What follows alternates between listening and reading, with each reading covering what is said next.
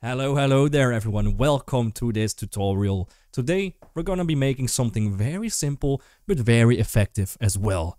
It is a snow generator procedural. We're gonna be making the geometry node setup together, right? So I hope you learned something from that as well. It is very easy, so I guess it's gonna be a very nice startup tutorial in how to use geometry nodes for something like this. You can also download the final geometry node setup from my Gumroad, which is free as well. I hope you still follow this tutorial. It is a very informative one with some neat tips and tricks you can use for your own geometry nodes as well. So let's dive into that. Right, in Blender, we're going to start off with a little bit of sad stuff. We're gonna delete the cube. Delete, bye. All right, let's shift A and let's add the Suzanne, right? Suzanne is nice and it also means Blender. Let's add a subdivision surface of 2. And let's just apply that and shade this smooth. We want some starting geometry, right? The procedural generator is gonna work with the geometry that's already there. Well, it is up to you how high poly you want your snow to be as well. It's gonna follow your mesh. So if you have a low poly mesh, then your snow is also going to be low poly, basically, right? So we're gonna start off with this. This is a nice geometry. And we're gonna swipe this window to the left and head over to the geometry node editor. Hit new, we create a new geometry node setup. And we're just gonna name both of these names Snow Gen. Snow Gen. There we go. Now, to start this off, we need some mesh that we can turn into snow. Right? And we want this based on our original mesh. So we're gonna work with our initial geometry and we're gonna separate a part of it for the snow. To do this, we need a node. We're gonna swipe this out, drag that line, and we're gonna search for a separate geometry there. And we want a specific part of the geometry to be split. And this selection is going to be based on our weight paint. Right, so we can paint on our geometry and those places will basically be snow. That will be amazing. So to do that, we're just going to connect this empty dot to the selection and we're going to toggle this little button. Now we can actually enter an attribute there, which means we can enter a weight group. So let's first just create a weight group. Let's go to the object data properties, hit the plus sign, and let's call this snow map. Alright, and then let's head over to the weight paints in the left window and let's just draw some snowy places, right? Where do we want that snow to be? Here. I'm also going to draw some on those eye sockets there. Beautiful. Let's just blur it out a little bit there. Amazing. Beautiful, beautiful. Right. That's gonna be snow. So in our modifier for the geometry nodes, we are now going to left click there and select the snow map. Nice. That's all we need. Now the separate geometry is already at that selection. So hit Shift A. I'm going to search for an extrude mesh and then place it alongside that and just select it to the mesh. And now we need a Shift A join geometry. Swap it in between. There we go. Connect that there. Now we can just uncheck individual and it will all extrude it at the same mesh. There we go, just drag that down to decrease the thickness there. Looking great. Well, not so much because we have that blocky geometry. The reason why is because it uses the geometry of our Suzanne. So it uses those squared faces. It will depend on your faces. So the more detailed your mesh is, the more smooth you can make it as well. But we can also smoothen this a little bit in geometry nodes. Alright, to do that, we are going to drag this out to the right. We want to smoothen it before the extrusion. So we're going to hit Shift A and we're going to search for a set position node. And a set position node is something we use when we want to move a specific part of the mesh. We want to move specific vertices or we just want to move, we move the mesh, right? We can now just move the entire thing. All right, so we want this position to be based on, let's say, an average of 2 points. All right, that's usually how you smoothen stuff, is if you have two points in space. If you want to smoothen that out, you want a middle position. You can take those positions, the vectors, and you can basically take the middle way, which means we need to add those vectors and then just half it, right? Just half the scale. So we can just hit Shift A and search for an edge vertices node. That gives us information of 2 positions. Shift A vector math. There we go. Connect this into the first one and this into the second. And then hit Shift A vector math one more time. There we go. And set this one on scale. And I just add that there. And set the scale to 0.5. Right? That's basically going to take half of the added vectors, which is going to be the mean. So connect this there. And that's already smoothing it, but not that much yet. So what I'm gonna do is just repeat the pattern. I'm gonna select this node, Shift D, and just connect that after. About 5 times. There we go. And I'm just going to connect the same scale vector into all of those positions. And you can see on the left that it's going to scale it over and over until it looks smoother.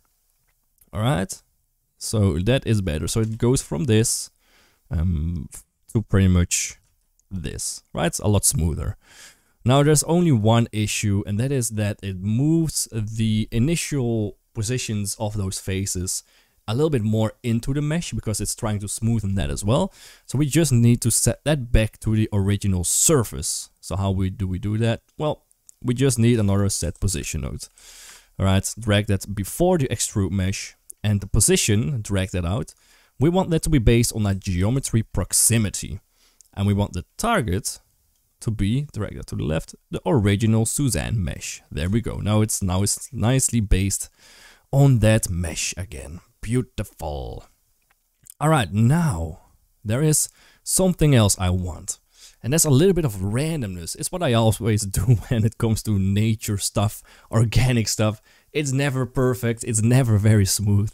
So we're gonna add a little bit of bumps with a noise texture. Very easy. Right, and to randomize that, we have a very nice option in the extrude mesh node. We have offset scale, and we can control this factor with a noise texture. Right, so drag that out, and set that to noise texture. That is beautiful. Now Shift A and search for a math node, and drag that in between, set that to multiply, and off we go. Just drag this down a little bit. There we go. And now we can control the scale. It's not very visible because we don't have a lot of geometry. So what we can do is Shift A and search for a subdivide mesh and just drag that in front of there. So we have a little bit more geometry that we can actually work with. Alright? So that is nice. We can now change the scale and we get a lot more bumps there and just play around with that. That's looking more organic already, isn't it? Alright, that is looking nice and all, but how do we actually smoothen this a little bit more? Because I don't like those hard edges on the top. Okay, so what we're gonna do, we already have smoothened stuff. Alright, so what we can do is just make that a group. For example, if we want that, we can select them all. And then we can right mouse and we can actually just make this a group, Ctrl G.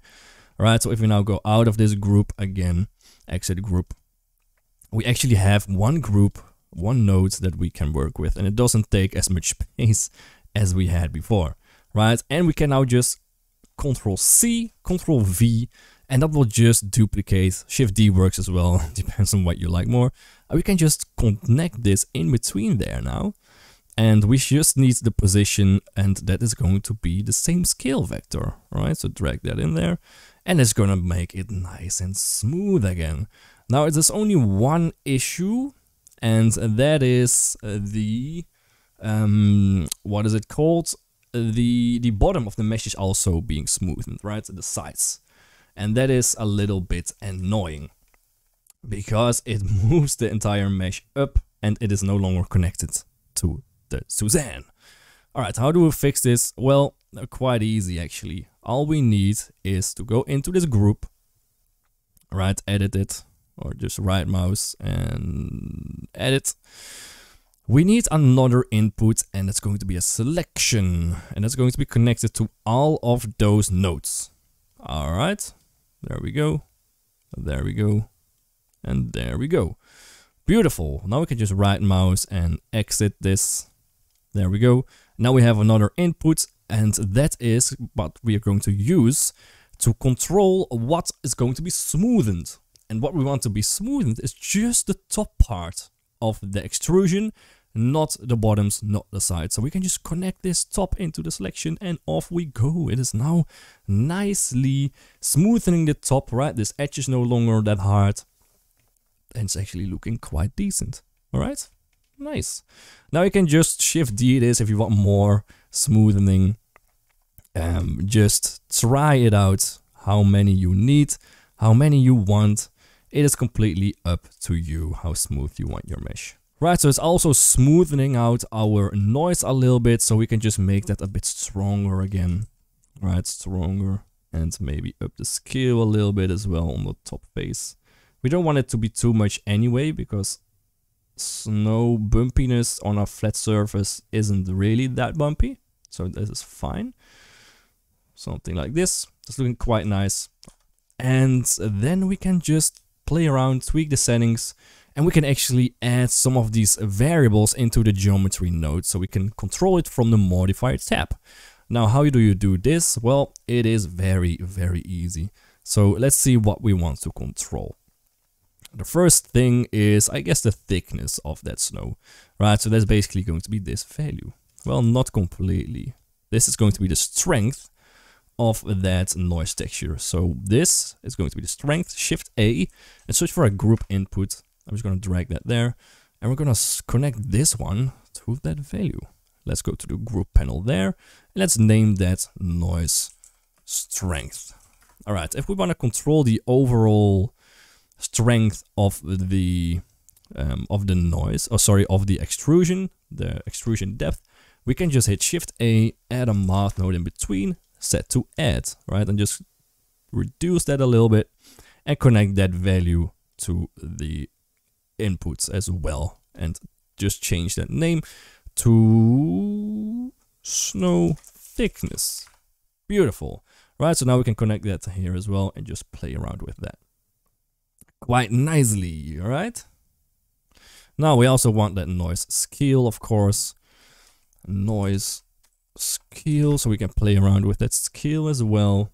Looking nice. Yes, sir. And if you think this is going to be too smooth, you can just go into your geometry nodes here and just select one of them and hit Ctrl X, or maybe 2 or maybe 3, and that will just make it a little bit more rough again. But I like the smooth look, so I'm going to keep it at that. All right.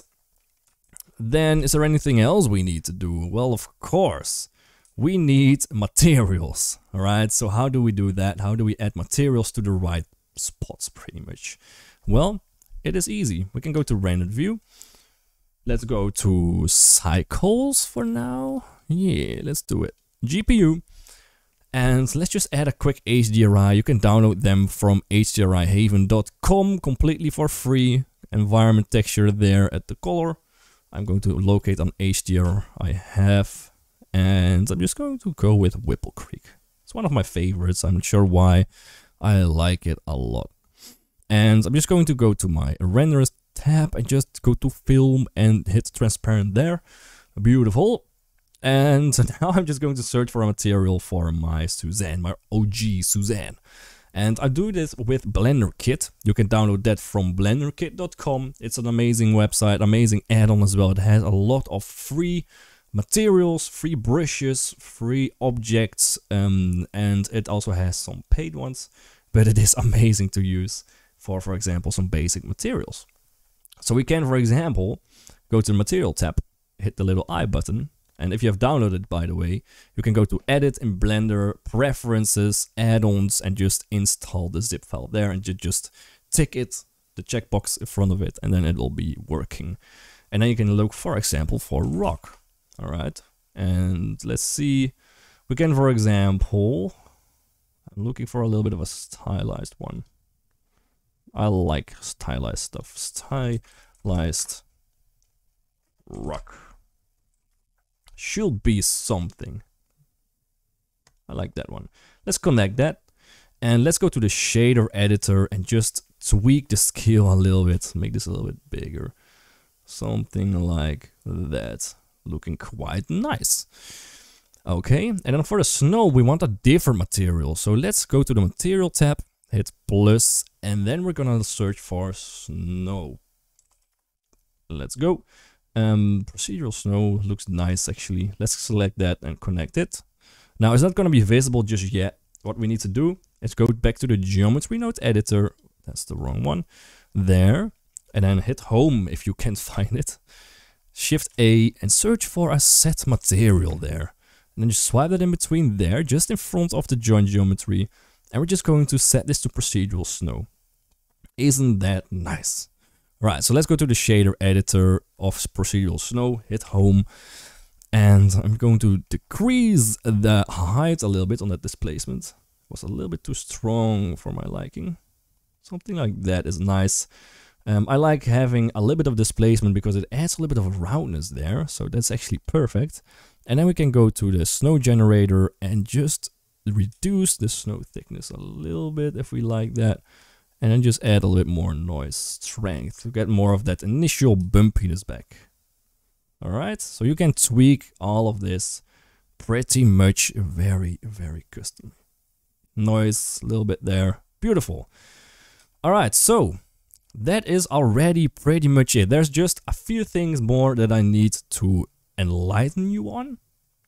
And that is, first of all, how do you now tweak this weight map? And you can just select Suzanne, go to weight paint, and now you can just start tweaking this. I'm going to go to my object view, and we can now just draw, add new weights.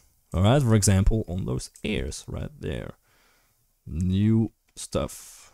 Now, there's a few things that can go wrong here. By default, your brush is going to be set on mix. And that means, well, it's going to be adding snow parts nonetheless, but whenever you want to remove stuff, you set it at 0, it's not going to work properly, right? It's going to take a lot of time. So what we want to do if we want to remove stuff is just set the brush from mix to subtract, and then you can paint it in. Well, we have to set the weight to 1, and then we can just paint this in, and it will subtract it way better, right? So we can create some holes and spots, and you can also set this to add. All right, add and subtract both work very nicely. And then we can just add some more snow on the ears, for example, on the eye sockets as well, if you want some snow there, on the nose as well. It all depends on where you want your snow to be. All right, I want the nose, not the eyes. That's looking quite nice. All right, let's go to rendered view, see how that looks. Nice, we got snow on the ears, we got snow on the head, snow on the nose, looking all pretty and stuff. And yeah, you can basically change all of those other settings yourself based on how you want them to be. I'm going to add one more procedural, well, not procedural, but one variable we can change, and that's this material. So I'm going to connect the material to this group output as well. There we go. So we now can change the material in the geometry node settings as well. And I think that's pretty much it. I want this subdivision there as well, so we can add some more geometry if we want. I'm gonna name this materials fine and this snow resolution. There we go. And then we can just increase the resolution if we want more of that bumpiness from the noise modifier. Right? That is looking nice. And then we can just decrease the scale, for example, and we just get some more bumpiness there. Isn't that nice? Right, so that has been this tutorial. Remember, you can just download this as well if you'd like. You can also follow along. You can learn a lot from these geometry nodes. And well, if you liked it, please leave a like, a comment, or subscribe. I will be incredibly happy with any one of those, and I will continue making new videos, new geometry node setups for you guys. So if you're interested in that, do follow it. And yeah, thank you so much. Have a great day, and I'll see you in the next one.